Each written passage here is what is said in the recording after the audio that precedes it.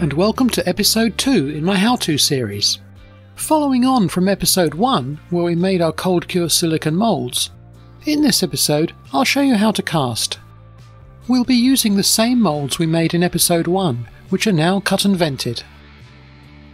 These moulds are for a 1:48 scale figure, and parts of my 1/24 scale mouse tank. We need to get the moulds up to operating temperature, as cold moulds cool the metal before it can flow into all the detail in the mould. I normally preheat the moulds to 125 degrees centigrade or 250 Fahrenheit. The mould won't give off any fumes, and we'll be casting at over 280 degrees centigrade, so they'll be fine.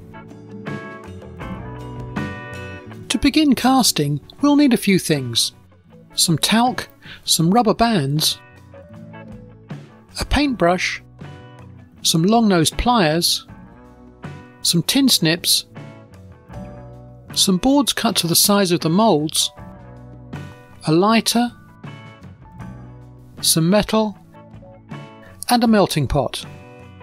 I have a large electric melting pot, but smaller ones are available. There are links to suppliers in the description. Now, about the metal. We will be casting in pewter, also known as white metal. When molten, it behaves like mercury, being very fluid, but cools to a solid within a few minutes. It goes from being very shiny to a dull finish, often crystalline as it solidifies. You should be aware that even though it is solid, it's still hot and can burn. I usually cast larger parts at about 280 degrees, with finer parts that require more flow being cast at 300 degrees. You can get a rough idea of the temperature of the metal by its colour. Basically, silver is good. Yellow is starting to get too hot at about 310 degrees, and purple is way too hot at 320 degrees plus. You should always be casting somewhere well ventilated, and where you don't mind spilt metal burning holes in things. Accidents can happen. Kitchen worktops and carpets do burn. I'm using a sheet of chipboard, but even that has blisters from spilt metal. Pewter is a mixture of tin and lead, often with other metals added to give it properties for specific applications. The tin gives the metal its strength, while the lead helps the pewter flow and cast while molten. Bulky castings will take longer to cool, and fine parts will cool quickly. You can see that after 4 or 5 minutes, the pewter is solid enough to pick up with pliers and put back into the pot for casting. Now that our moulds have heated up, let's do some casting. The hot moulds are first given a dusting of talc and then placed between 2 pieces of hardboard. You could use plywood or any non-flammable rigid board. Elastic bands are then wrapped around the mould to hold it tight together without distorting the shape of the mould. It's important to work quickly but carefully, as we need to maintain the mould temperature between castings. You can now fill the mould with metal. Once the metal is solidified, we can open the mould and take out the castings. If you're interrupted or unable to keep the mould temperature up, put it back in the oven until you're ready. Castings seldom come out perfect first time. Rejects can just be put back in the pot and melted down. Often after a third attempt, you should have a good idea how the mould is behaving. You may need to heat a small area of the mould directly to get the part to cast. For this, I use a lighter. You may even need to open up the feed to let more metal in, or you may need to cut and drill more air vents. Try and inspect the castings as you go. There's nothing worse than finishing a casting session only to discover that all your castings are missing some crucial detail. And here are our castings, with the feeds and air vents still attached. These can be cut off with the tin snips. The surface finish is quite good, and these parts shouldn't take long to clean up.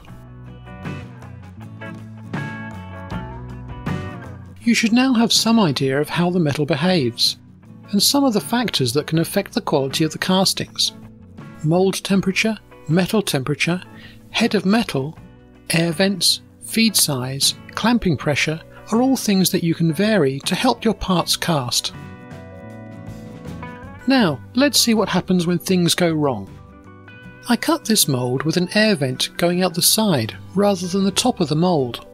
I'm going to cast it without enough rubber bands holding it together.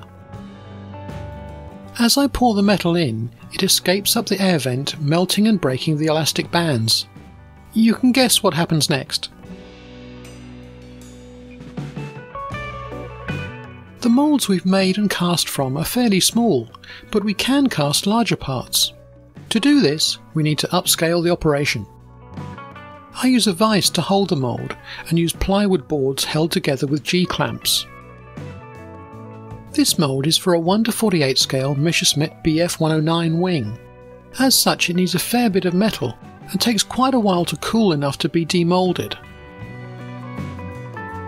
It's still very hot to handle at this stage.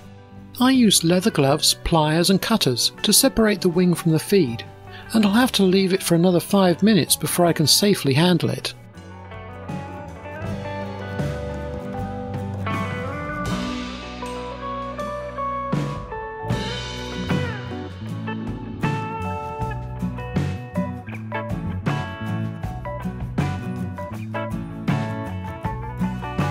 The fuselage mould is a similar story.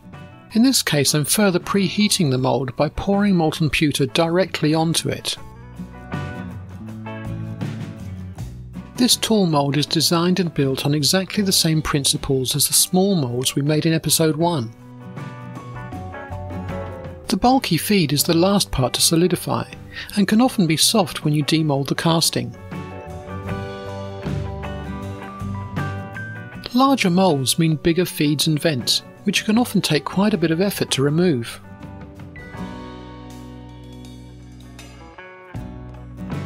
But when everything goes right, this is the quality of casting you can get from a large mould.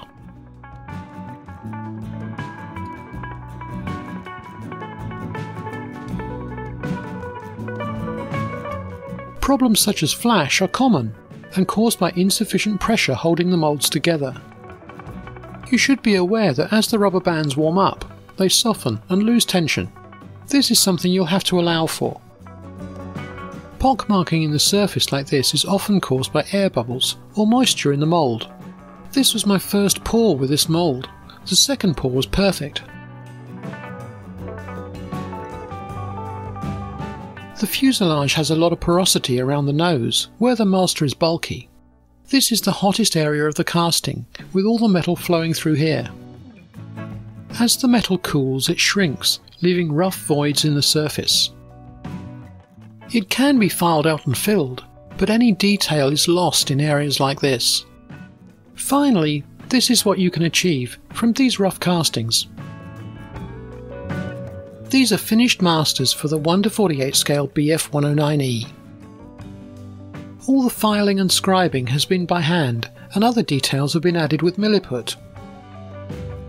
These metal masters will now be used to make vulcanized rubber production moulds, but that's for another episode. I hope you found this episode of my how-to series interesting. If you did, hit the like button and subscribe to my YouTube channel to see the next episode of my how-to series and follow other projects I'm working on. If you have any questions about issues raised in this series, just leave them in the comments and I'll get back to you. Thanks for watching.